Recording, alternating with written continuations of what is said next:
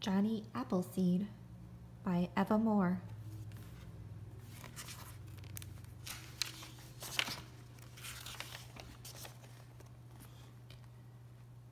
Alone in the woods, the road and back of the Chapman house twisted and turned and went right down to the river.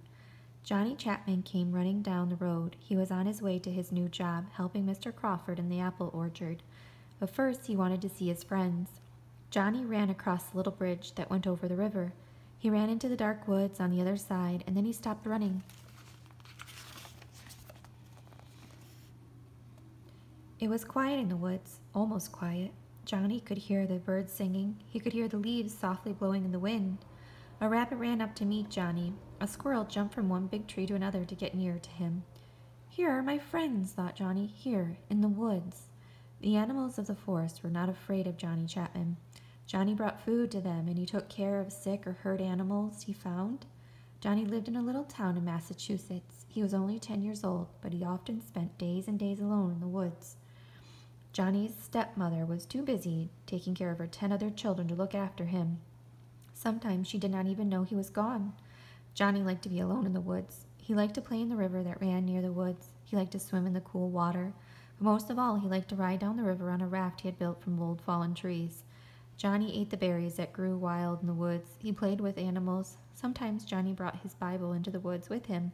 He read aloud to the animals, and they would come to him as if they understood the words. At night, he lay on the ground and watched the stars until he fell asleep, and Johnny would talk to the stars and to the animals. He would tell them, "Someday I will be a missionary, a preacher. I will go all around the country telling people about God and the Bible." But this afternoon, Johnny did not have time to play with his friends or to read to them from his Bible. He had to hurry. Mr. Crawford, the orchard man, was waiting for him in the apple orchard. So Johnny waved goodbye to the rabbit and the squirrel and the singing birds. Barefoot, he ran down the path to Mr. Crawford's orchard. Red, ripe apples were hanging from the branches of every tree. Mr. Crawford's apple orchard. To look at an apple tree always made Johnny happy. He liked to work in the orchard with Mr. Crawford. Mr. Crawford told Johnny all about the apple trees.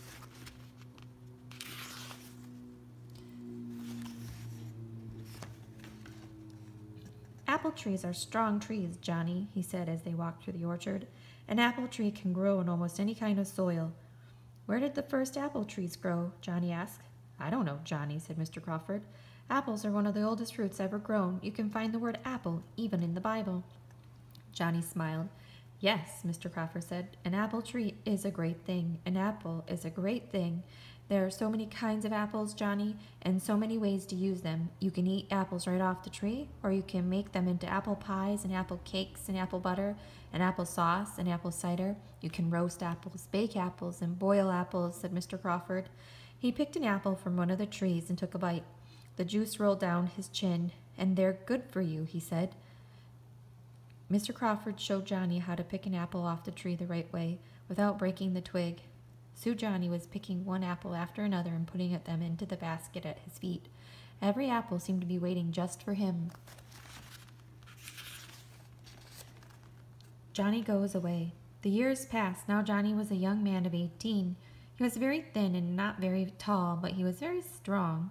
People around Johnny were talking about going west. Many were moving into the wilderness, into western Pennsylvania and the territories of Ohio and Indiana. These places seemed very far away to the people living in Massachusetts. There was plenty of rich land in these territories. There was plenty of room for more farms. Johnny wanted to see the wilderness for himself, so he said goodbye to his father and his stepmother and all the children.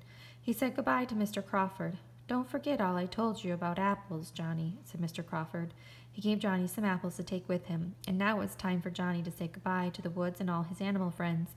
"I will miss all of you," he said. "I will think of you when I see your brothers in the far-off land called the West. Goodbye, little friends," said Johnny, and he walked away through the woods. Johnny Chapman walked away from his home in Massachusetts, and he walked for many, many miles, and he walked for many, many weeks. He walked through valleys and over mountains and through deep woods. One day he came to a small settlement just at the beginning of the great Ohio River. This was Fort Pitt. Johnny liked this settlement. He built a house for himself near the river. He started a farm. But Johnny missed the apple trees he had seen every day in Mr. Crawford's orchard. So Johnny went to see nearby farmers who owned cider mills. In the mills were cider presses that squeezed apples into juice. The seeds were thrown away. Johnny gathered these seeds and brought them back to his farm in large linen bags. He washed the seeds and sorted out the good ones from the bad ones, and then, with the very best seeds, he planted an orchard of his own. The Appleseed Man. Day by day, John Chapman took care of his orchard. He watched his seeds grow into little seedlings, and he watched his seedlings grow into big, strong trees. In about 5 years, his trees were bearing fruit.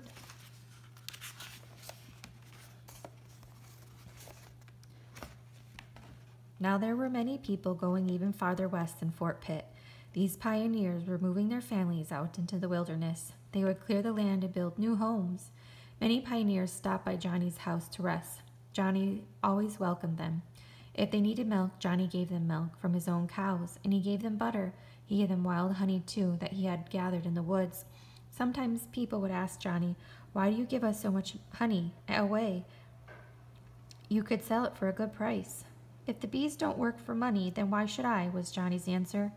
Johnny would rather give things away than sell them. When he'd eat anybody, he sold some of his seedlings. But if a person could not afford to pay much, Johnny would sell him a tree for just a few pennies. Most of all, Johnny liked to give apples to the pioneers. He always had some apples on hand, even in seasons when there was no fruit on the trees. Johnny kept apples in a big cave. A spring in the center of the cave made the earth around the apples cool and wet. The cool, wet earth kept the apples from spoiling. Johnny tried to tell the pioneers all the ways they could use apples. He was sure they would need apple trees out in the wilderness. "Apples are nature's gift to us," said Johnny. "You will need the fruit for food. You will need apples to trade for other things." Johnny showed the pioneers his own trees. He wanted to give each one of them a little apple tree to take with him. He said, "Take these seedlings into the wilderness, plant it in the ground, take care of it, and watch it grow. Someday we'll give you apples like these. Then you will see how important apples are to you." The pioneers would take Johnny's honey, but many of them shook their heads at his seedling trees. "We cannot carry a little tree. We have no room in our wagons. Besides, the tree is too small and weak. The branches will break. It will die before we get to our new land." Johnny did not want his apple trees to die. He thought of another way to help the pioneers.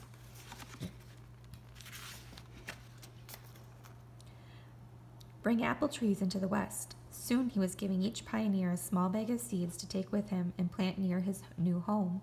But still some shook their heads. "No," said one. "Apple trees will not grow in this land. It is too wild." "If the land is too wild for apple trees, then it is not fit place for women and children," said Johnny. And he had his way. When the pioneers left his house, most of them had a small bag of apple seeds. The pioneers began to call the Appleseed Man. They called his orchard the wonder of the wilderness.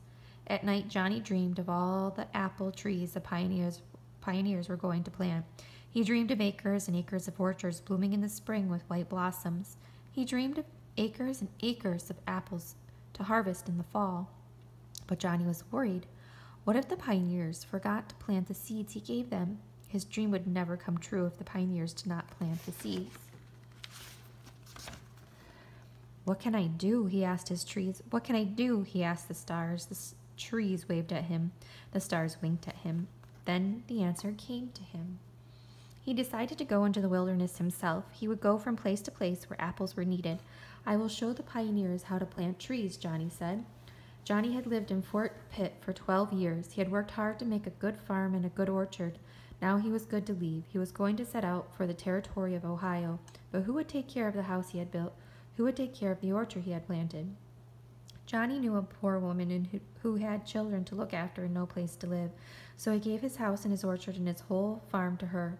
The woman was so happy she cried, and Johnny was happy too. He knew that he had an important job to do.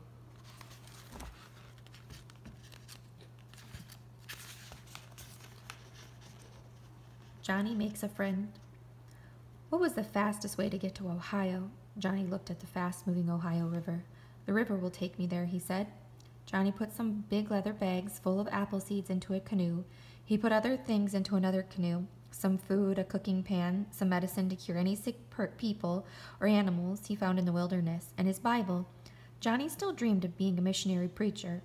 Now he thought he could read to the pioneers from his Bible. He could tell them that even in the wilderness, God was with them. Johnny tied the 2 canoes together and started down the Ohio River. It was early spring. The ice had just melted, and the currents in the water were very strong. They pulled and pushed at Johnny's canoes, but Johnny knew how to handle the terrible currents. As a boy, he had spent many hours riding on his log raft.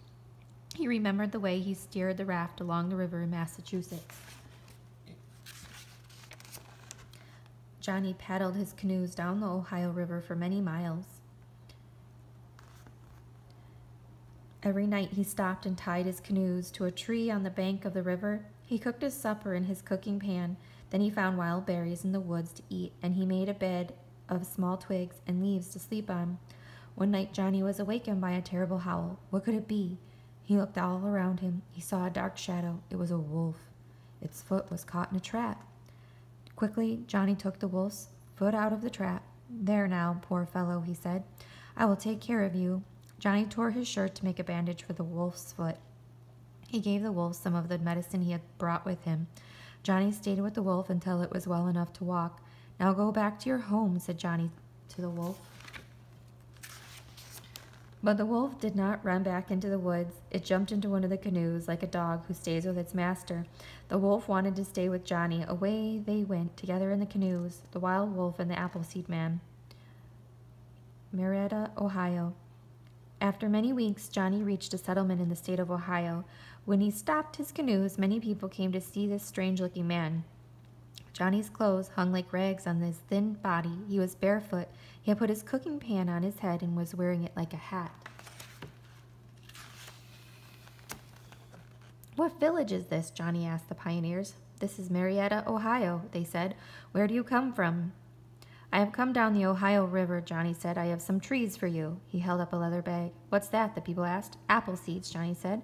We will plant apple trees all over this wilderness. Some of the people laughed. There are many more important things to do, they told Johnny, but Johnny paid no attention. Are there orchards here now? He asked. Most of us don't have any time to plant orchards, someone said. We have homes to build and crops to grow, but there is an apple tree growing in Dr. True's yard. Johnny hurried to see Dr. True. The tree was there all right. It was full of pink and white blossoms that filled the air with a wonderful smell. For a long time, Johnny could only look, and then he said, the time will come when there will be many trees like this, one blooming in these settlements. Dr. True understood Johnny's dream. He didn't laugh. He wanted to help. And there were others who wanted to help Johnny, too.